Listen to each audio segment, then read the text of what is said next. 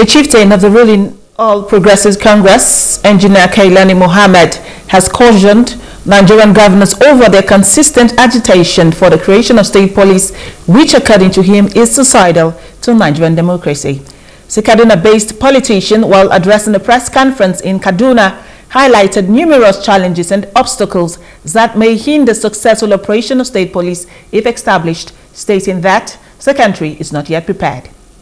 Discussions cycling the Nigerian political space about the formation of a state police or not do not merit attention of the Nigerian state at this moment. The reasons are numerous and indicative that the Nigerian state is not yet prepared or not ready for the state police. Therefore, to avail the Nigerian state governor the powers to control an entire state police under its sole authority could be suicidal. But use state police to intimidate, blackmail, optimize Nigerians either for political, ethnic, tribal or social gains for themselves to the detriment of the state. Kailani expressed displeasure over the resurfaced fuel scarcity across the country, while calling on the government to fish out those behind the fuel scarcity and sanction accordingly. Government is the fake fuel scarcity in Nigeria today, put in place by petroleum marketers.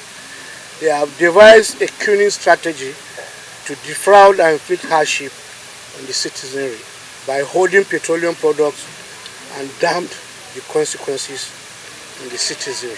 Group Chief Executive Officer, GCEO, Nigerian National Petroleum Corporation Limited, NNPCL, has come out categorically and equivocally and assured Nigerians that there is enough petroleum products to service Nigeria for a long time to come, over 1 billion liters. Those behind this manufactured fuel scarcity should be fished out and sanctioned accordingly to serve as a deterrent to others. This country belongs to all of us. We must collectively work hard to salvage it together. He called on the federal and state governments to adopt price control on all commodities to alleviate the plight of Nigerians. In this regard, we are calling on the government to establish price control board for all these commodities so that they will fix prices for them. Anyone who contravenes it should be dealt with. Then we know DPR, they are doing their job. It's not an NPC job. Their own is just to give the product. But those that will monitor are the DPR. And I believe they are doing the right thing. And you need to be going from one station to another to ask them whether they have product. If they have and they are not selling, you ask them. And then you export them.